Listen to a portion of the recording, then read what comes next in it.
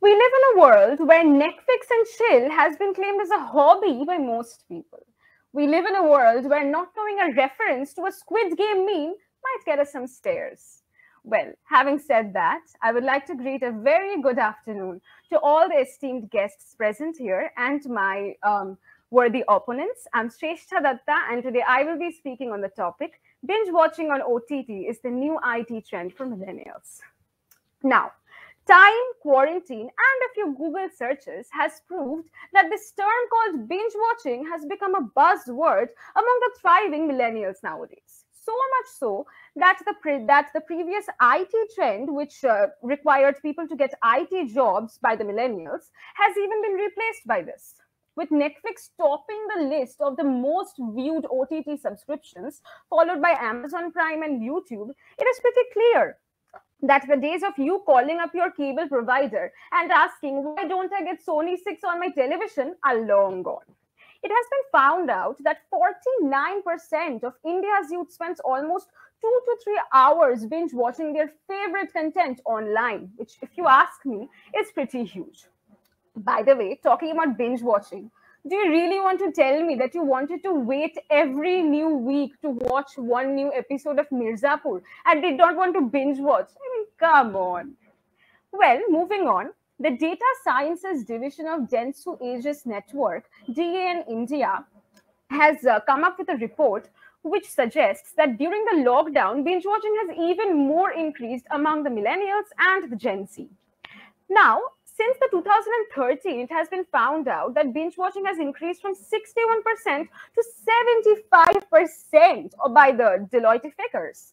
It has also been found out that among the millennials, people are watching science fiction more than thriller. And I know this will get me a few stares, but honestly, I would binge watch Stranger Things over Money Heist any day. Now, why do you think OTT platforms are being so well watched by the millennials? One of the main reasons is that it's very flexible. Like, I can be at a place where I cannot watch television and I want to watch Stranger Things. What will I do then? Of course, go to the OTT platforms and binge watch a season. Now, these are one of the main reasons because it's flexible. Television, it's not that flexible. Second of all, millennials don't really have that much money to buy a whole subscription for a whole year of the television. However, for the OTT platforms, we can buy at least 1 month or a week or so, when we can watch our favorite shows and kill some time. Well, one of the next reasons is that it produces dopamine in our brain. What dopamine is, you ask? Well, it's the happy hormone for the humans. And let's be honest, the quarantine has been very hard. We need to get all the dopamine that we can use. Next up is that it creates a shared cultural space. It gives us beneficial social connections. For example, I have been in college for about 1.5 years now, and I have barely met my so-called new friends only like 2 to 3 times. And you know why our conversation started? Because we both used to watch Friends. And how did that escalate? We both watched Friends on these OTT subscriptions. Actually, we binge watched them. So binge watching is actually creating new beneficial social connections. However, binge watching also has a few disadvantages, like every other point. Now, one of the main disadvantages is that has been come up by the university in Texas. So they found out that binge watchers could actually be more depressed or lonely or have less self-control because we are continuously, watching something that we like. We are less capable of controlling ourselves.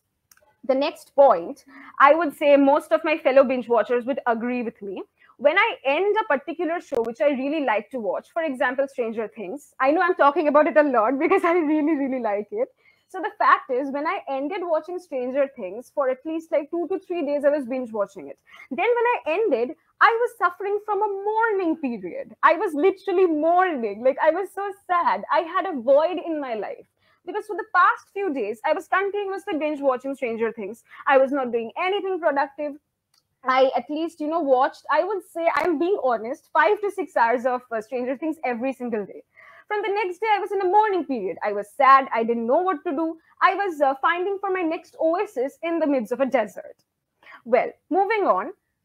These are one of the health related issues. Now, I wouldn't say that binge watching causes death, because I'm not Google, but binge watching does cause a few health issues in the long run.